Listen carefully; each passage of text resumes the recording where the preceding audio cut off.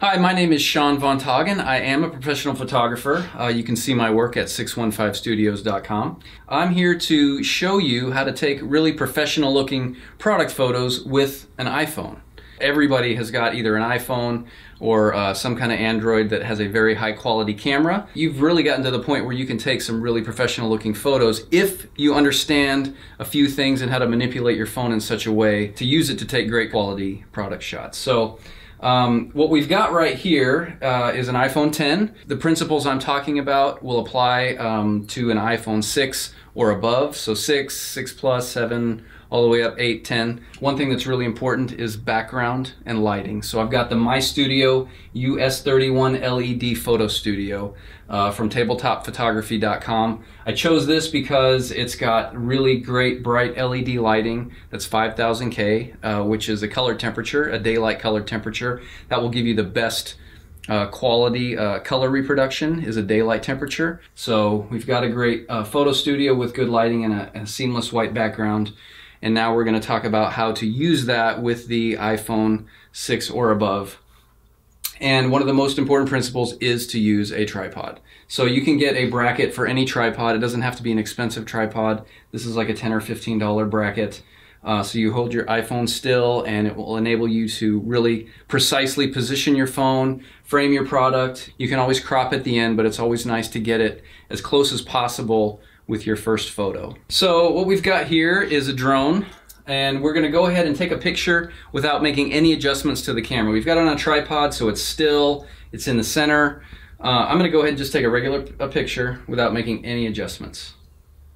Alright, so there's our photo. Obviously we see the table, we see it looks dark, there's a gray spot in the middle. So now I'm going to show you how to do a few things to really make this picture really pop into more like a professional quality photo. So first thing we're going to do is we're going to zoom in and we're going to make the product fill most of the frame. So I think we're pretty good there. We can always crop in post. We're trying to get the picture as close as possible before we take the picture. Now you can see right now that the product is kind of dark. There's some gray lines, the white is gray and almost dark gray in parts. And that is because the iPhone defaults to an auto exposure. Well, when you're shooting on an all white background like we're doing here with the My Studio, you want the background to be white. So you need to actually override the exposure that the camera is telling you it should be.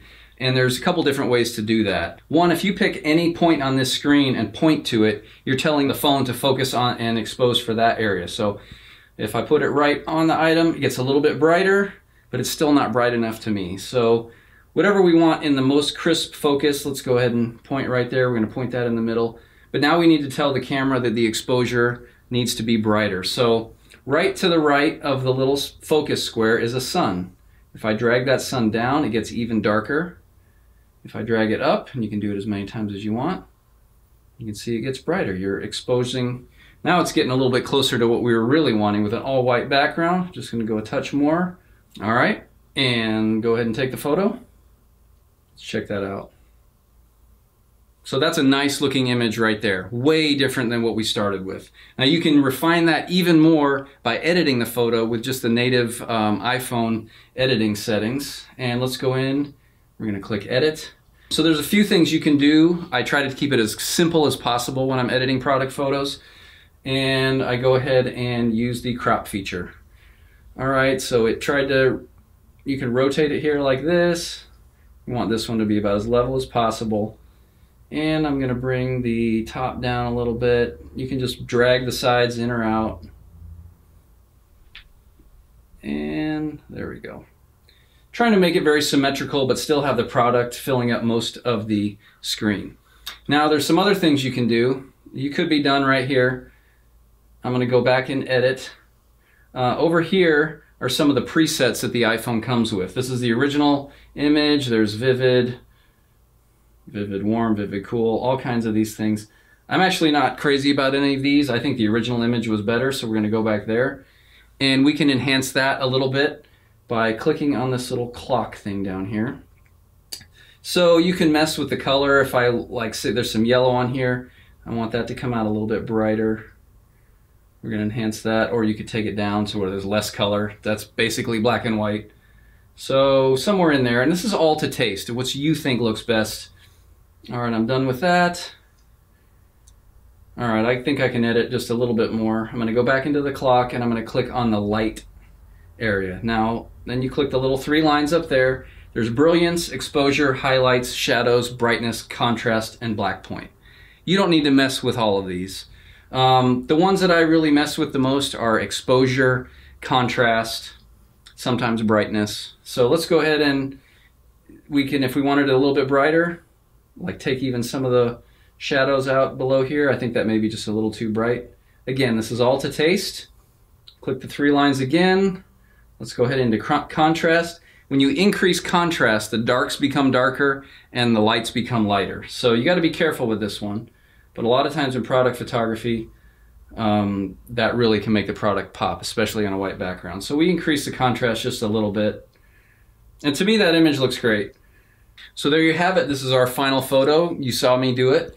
Basically, the difference between the original photo with no adjustments and the final photo, all we did was we were still on a tripod, but we cropped in to make the product fill most of the screen. Probably the most important thing we did was we adjusted the exposure by clicking on the screen and then dragging that little sun up till the background was white and everything looked like we wanted. Finally, when we took the photo, we just went in and did some very basic edits. We cropped just a little bit to bring the edges in. You know, that's all to taste. We adjusted the exposure just a tiny bit brighter, and we bumped up the contrast, so the darks are a little darker, the lights are a little lighter. Obviously, all the different items that you photograph, some will be a little bit different, but that's how you can have some control using your iPhone, just like a professional photographer would be dialing in the exposure with different dials, and you can have some great looking shots in just a minute or two. Get some practice going, get your iPhone out, get a My Studio or similar background, and you'll be taking some professional product shots in no time. Good luck!